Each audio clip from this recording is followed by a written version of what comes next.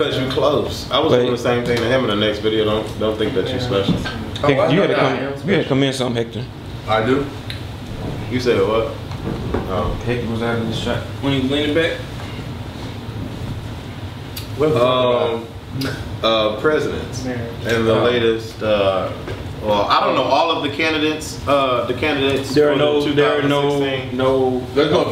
yet. There are no official. Because you got to get first. You got to get your party's nomination first, and there's a couple of people who have to do that. So that'll be by November of this year is when you'll find out who each party nominates as far as whip the votes. House of Cards. Have y'all watched season 3 yet? No, I haven't gotten to have some cards. Hey, no, that's unfortunate. So do you want the next president to be black? Do you want him to be I want it to be Hispanic? a woman. Do you want it to be a woman? Do you think that we're ready for that? Do you think that this is ever going to happen? I want the next president to be gay. As in happy? You just, I'm telling you. Or same gender loving. Same gender loving. That's same gender loving? Yeah. I just want a happy president. That's all. Don't you? I would love to see a gay president in my time. Before I die, I would love to see a gay president. Why not? That's awesome. Yeah, that's awesome. I mean, you have gay CEOs everywhere, so I think a president can be gay. Now with this don't ask, don't tell shit. We probably have. I think if someone openly gay runs for president who's openly gay, I think he'll win by a landslide.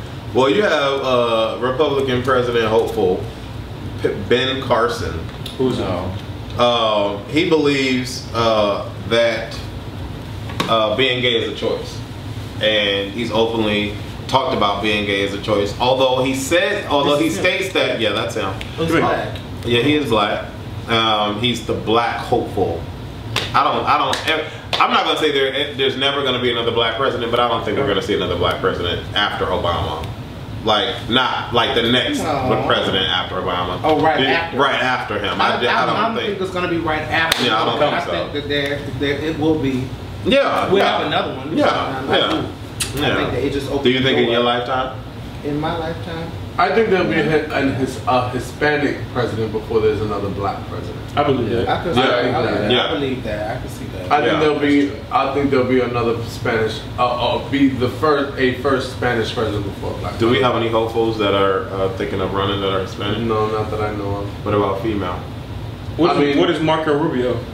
But I think the Republicans have kind of pushed him on the back burner. Yeah. I thought at one point they were trying to consider Condoleezza. Really? I haven't heard that. I've never. Well, that was like way last year though. Okay. So. Yeah, I don't think she wants to run. And Hillary, obviously, she hasn't announced if she was or wasn't. She's running. Well, right now she's going through some scandal I was like, with her email account. Because all emails supposed to be routed through something, and you're supposed to send government emails through your government account. Right, she was sending government through her personal account, and now but that's kind of how the Clintons roll. They kind of do, they roll to the song of their own beat, and they get. But they get results. You know what I mean? It's not like she broke the law per se. That's what they're looking at now, to see if she broke any law. But I mean, my thing is we just look at the stupidest things, not realizing there's more at large. You know what I mean? Do you think that Hillary Clinton will make for the best president? Absolutely. I mean, she ran the last 4 years of Bill's thing. He was too busy, dealing with that cocksucking scheme. By the way, that's another question. Why is it that people say the word cock? That's so ugly and nasty. Why? I said it on my Instagram. I said that I'm not cocky, but I do have a cock. That's nasty. Well, you weren't saying it like. Well, I think she will make a phenomenal president. Do you? Is she? And I'm only asking because I don't follow politics like that to really care about every specific. Like I don't know Ben Carson. I don't know who he is. I just know that he was in an article talking about gay shit, so it sparked my interest. To me, politicians are all the same. They quote and say that they'll do different things, but at the end of the day, my life has always been the same based off of what these presidents are doing. So I spoke to Hector about the Obamacare, and that's just horseshit. But at the end of the day, what will she bring to the table that will actually change your life as a gay Mexican? See, as a gay Mexican. A Mexican? Listen to this man here. They have Mexicans in New York. You know what's the thing is it comes down to you don't need. How could you even say you're not impacted by who's the president? Of course you are. Everybody's impacted. Well, we're by not, who's the because president. How many Ferguson is people still are? happening, Maybe not to because you directly, but how many people do New you York know? is still happening. Do you? No. Trayvon Martin is still happening. So how am I impacted? No. But we using Trayvon. How many people do you know during the beginning of Obama, towards the end of Bush? How many people do you know that went through hard times? I know of plenty of people, and I mean know of personally, that have lost their jobs, lost their cars, had to take their kids out of private school and put them into public school, even though that is a leisure. These are people that we know on a daily who you don't think it's the recession, but guess what? They cut 250 positions out of that call center because what? They can afford to pay them. They're not bringing in the revenue. Guess what? That's an impact on who you voted for your president. That's how it impacts you directly. So now, had you voted the other guy, those people are still working now because of Obama being in. Well, I will have to say our economy has grown substantially because of who we put in office. Absolutely. Now, he may not have delivered on all of the promises in which he promised us in the beginning 8 years ago, but I personally think this man has done a phenomenal job. Yes. Look in the last 4 years alone. I mean, and I can only speak for what we see here in Florida, you know what I'm saying, because we live here in Florida. I see AMSCOTs going up like crazy. Predatory living. A company that offers free money orders. That's all you can do. Let me get 20 money orders of this. They make not a fucking penny from you. But they're still able to stay afloat and grow and produce. I see Wawa's growing like crazy. What is this? This all has to do with the economy getting better. Businesses are able to grow because they have the money, because patrons and we are now able to buy because we're able to make the money that we are supposed to make compared to making less, because that's all that's really out there at that time. So yes, we are seriously impacted with who we don't vote or who we do vote into our office, and where you may not think you see it directly, you're impacted. You're definitely impacted, or the ones that you have loved have been impacted. Because I mean, like I said, even at my job, I can't tell you how many people lost their jobs in my company because we just can't afford it no more. Business is not the same like it was. You know, customers are not coming in every day asking for this and asking for that, or asking, wanting to buy. Gas is getting lower. Guess what? People get to spend more. People get to spend more. Businesses get to grow. Gas is going up now, though. Yeah, but I mean, come on. It was almost $4 like 2-3 years ago. Yeah. It's only $2.39 here. More up north a little bit, it's like $1.99, $2.04. So on the average, it's $2.28. So I mean, things are getting better. There was, you know, but we're highly impacted by who we. Do you feel that Barack Obama has really impacted your life? I mean, what he said as far as like losing my job, I lost my job last year, you know, and it was because of the Obamacare. So you had, the job I was doing was, we would go out and look for people who didn't have health insurance. And so we were Medicare, and it was an HMO, so we went out looking for people. Well, when they got the applications for the people that didn't have insurance, what my job was to audit the application, you know, make sure that the application matched the proof and blah, blah, blah, blah, blah. Well, when the Obamacare, when that came out, you had the option now to go onto the marketplace, pick out what you want. You could choose whatever company you wanted or whatever, you know, insurance you wanted. So then that means my job is not needed anymore. And then all the people that were on before me that went out seeking for people, you know, to look for them to have insurance, all of them lost their jobs. So, I mean, it has impacted me because then, like you said, negatively though. Well, of course, because at that point, I've had to adjust everything. Of course. You know, I've had to adjust my living arrangements, you know, everything. Because nobody's buying insurance from you at this time. Right. Because they don't have a job. They don't have the money to afford it. Now your finances are being, so now where you afford a 3-bedroom house, beautiful ass house, you gotta go down to a two-bedroom condo because you can't afford that high-ass rent no more because your money's just not where it's at. Right. Was your company funded by the government? Mm-hmm. Okay. Yeah. So they just redirected everything. Mm-hmm. So yeah, I mean, you're highly impacted. I think voting is very important, whether you realize it or not, because there's 5 of us here, and if out of the 5 of us here, only 1 of us votes, because the 4 others think that their vote is not important, imagine how many other groups of 5 and 5 and 5 and 5 and 5. By the time you realize that you have a group of 10,000 people who don't vote because they feel like their vote is not important, and guess what? It's those 10,000 from each state that make that difference. Well, yeah, every little bit counts. And now I'll pose this question to Hector again earlier today. Do you think that the minorities will vote in droves the way that they did for Barack Obama if there isn't another black or ethnic candidate in the running? Do you think that they will still go out as heavily as they did for Barack Obama? I think, you know, like I was discussing with Wes today, I think that the last 8 years has really opened people's eyes. I do think that there has been plenty of other hopefuls that were black or African American that has attempted the White House, but were all unsuccessful. I think that Barack Obama was the first who was intelligent, well-spoken, and who knew his shit well, not really too much because he was only a senator for 2 years before he became, you know, the running. But he was a very good choice for the black community.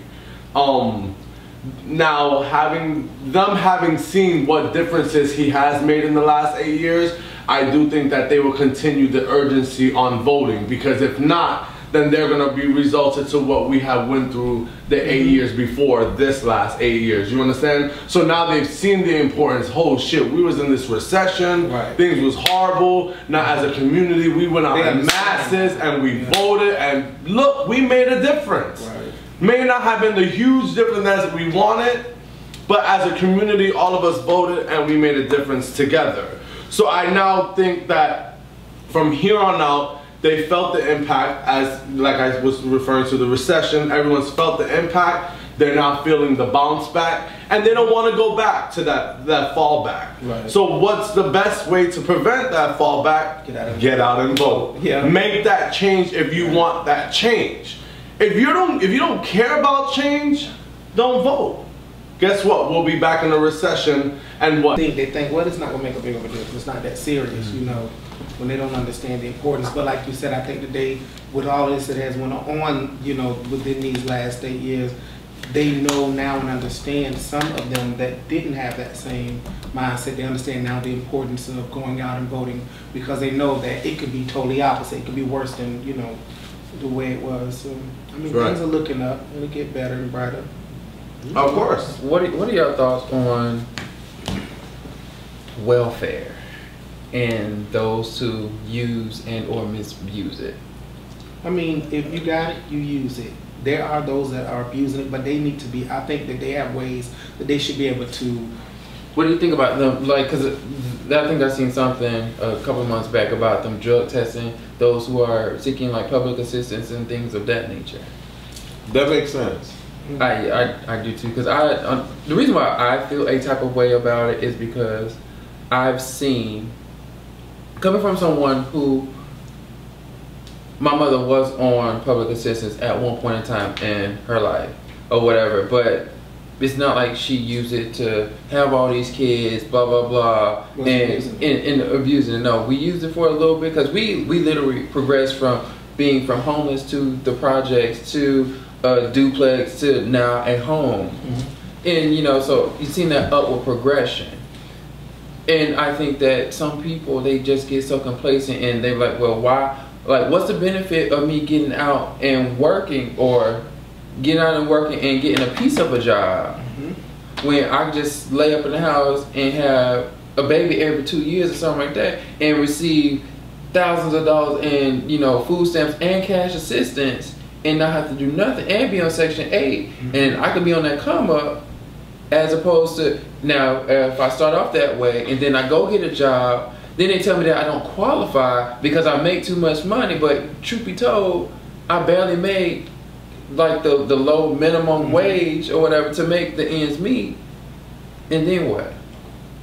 And I do. So what's your question? I'm confused. Is your question, should people be on it, or should basically gauging everyone's thoughts as to should people be number one, should they be drug tested, and should there be a better system in place to where it's like, okay, you apply for public assistance, okay, well guess what, we're gonna give you 2-3 years max to get your shit together, and and if you don't get yourself together, then you're out. I don't know. I'm sorry. I'm sorry to cut you off. My view is kind of like all over the place. Number one, I think the homeless.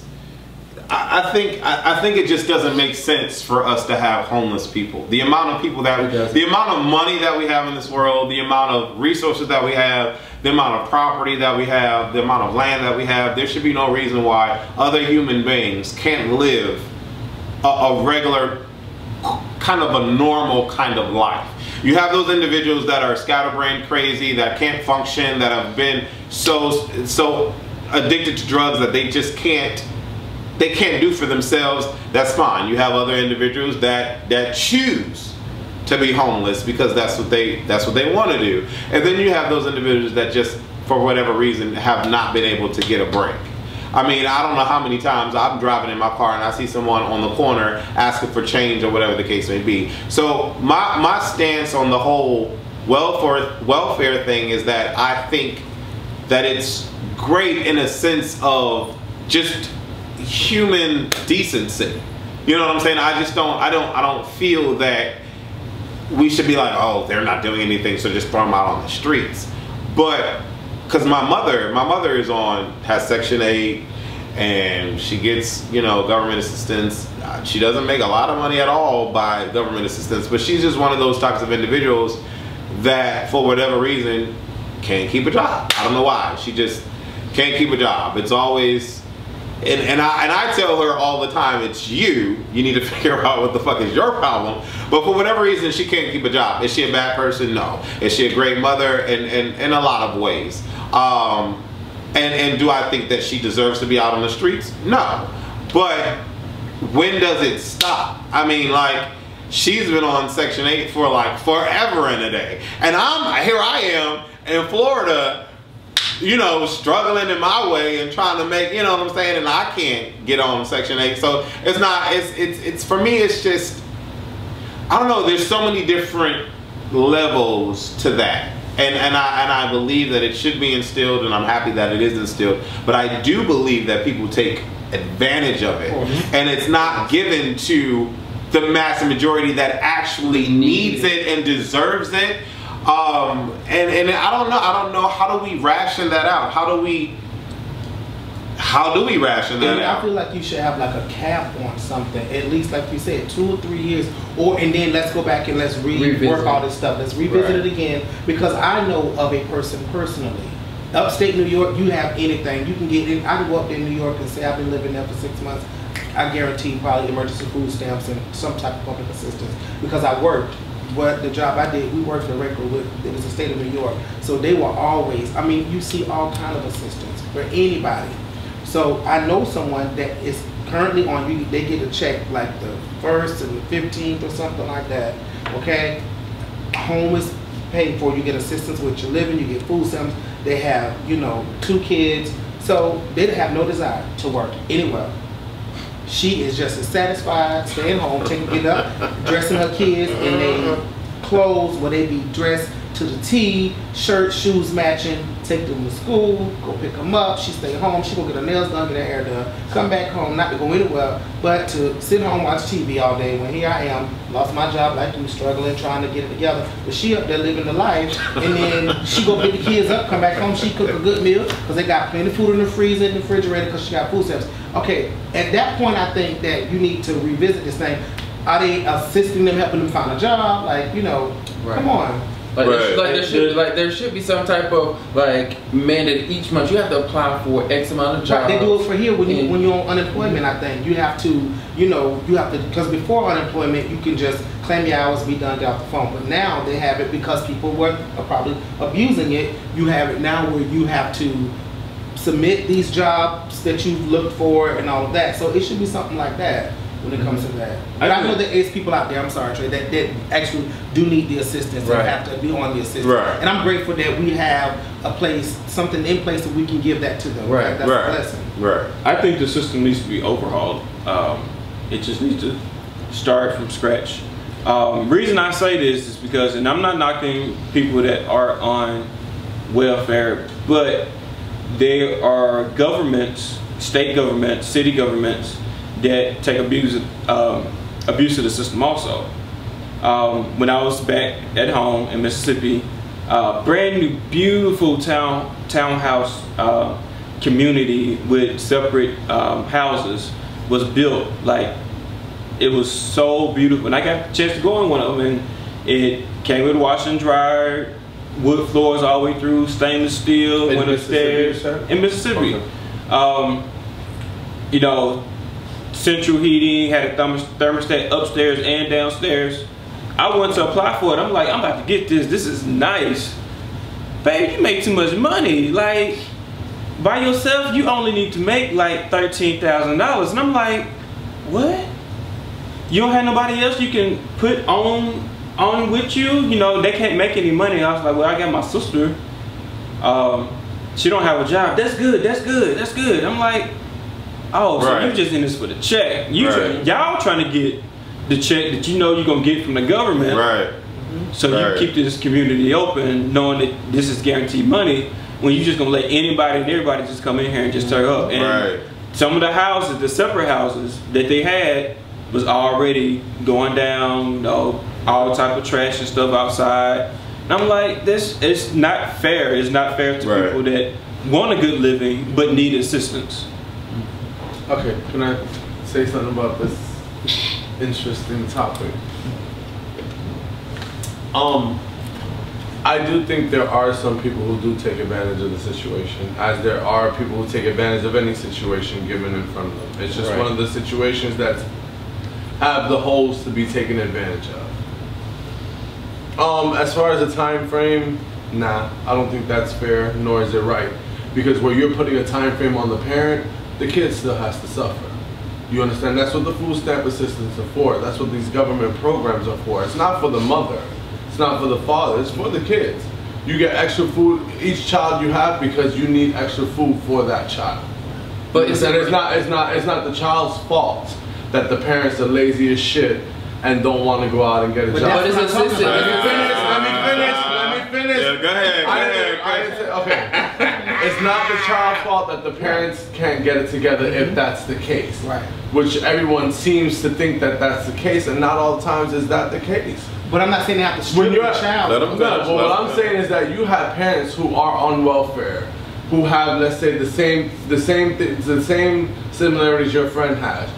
Her kids are fresh to death. She gets her hair done, her nails done. Some parents don't have the time to get a job because they have those kids to raise. The husband's at work, or if he's working under the table, whatever it may be, and she has to stay at home and raise 3, 4, and 5 kids by herself while her husband's at work all day making money. So why not apply for that assistance? That's what it's there for. I'm paying my tax dollars to assist you raise your kids. Right. And I'm not saying that you can't. I'm not saying that you can't get. What do you think you pay tax dollars for? No, but obviously that's a reason. But like I said, I'm not. My thing is, bitch, stop laying on your back. Use a condom. That's the thing. Stop having all these fucking kids if you can't afford for these goddamn kids. Everybody wants to have sex and go out there and do their thing. But if you can't be a grown adult and take care of these 15 fucking kids that you want to keep having, stop laying on your back and stop letting motherfuckers skeet up in you. And that it aggravates me because I know quite a few people that, girl, I'm pregnant. What the fuck do you mean you're pregnant? Why are you pregnant? Like, are you fucking serious? You've been whining and bitching and moaning and complaining that you can't get a job, you can't do this because you got to pay for babies, you got this, but you want to lay down again and have another fucking child so you can continue to complain. That just aggravates me. That aggravates me. Wait a second. I don't know who he is talking about. I'm talking about everybody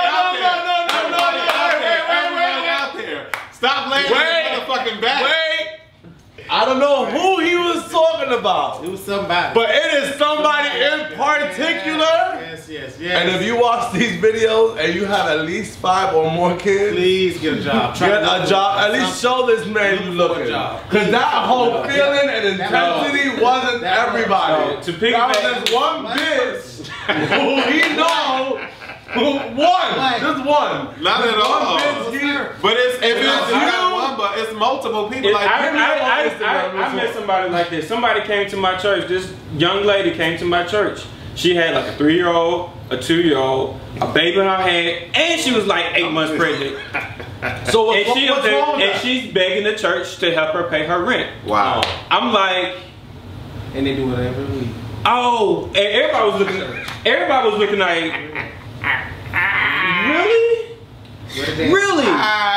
You're begging for clothes for your children, and you keep popping them out. Where's the daddy? Where's the daddy? Like, she has multiple But when bags. you saying like, okay, this there, the kids, I don't want the kids to suffer ever. But like you said, this lazy ass mom, lazy ass dad won't get a fucking job. Try to go out and do that. But the government has crushed them. We're gonna give it to them, and we gotta give it to them because and their mentality is, well, they know I got kids, so they're gonna pay for it. I ain't gotta work. Well, I'll tell you this much: I'd rather pay, and this is just me. I'd rather pay those tax dollars and know that my tax money is being used here in America than them sending $1.8 billion to a different company to feed, 500 homeless people there. How do you police that? Excuse me? How do you police that? You don't know where it's going. That's another story. That's a different story. Right. That's a whole other. But you done said that though. Because you done said that. Because there's been multiple times we send billions of dollars over there and it just disappears. Yeah. Meanwhile, meanwhile we got homeless people sitting here. Right. That's what I'm talking about, though. That's what I'm talking about. All these people out here. Some of those homeless people, I think that they enjoy that homeless. Some. They don't want to be homeless, but they have gotten so comfortable being that way. Comfortable. You know what I'm saying? Yeah, they don't really There's no know. responsibility It's like a lifestyle. right? None. Accountability. None at all. So Well, it's funny, and if you don't believe me, you can check on Google. Do you know an average panhandler makes anywhere between $100 to $200 a day on a 10-hour shift? Listen, sitting on the corner asking for change. If they are consistent on a corner all day for 10 hours as a working man, they will make anywhere between $100 and $200. And so you're telling me tax-free. Right. So you're telling me I can sit on the corner and make $200 a day, 5 days a week.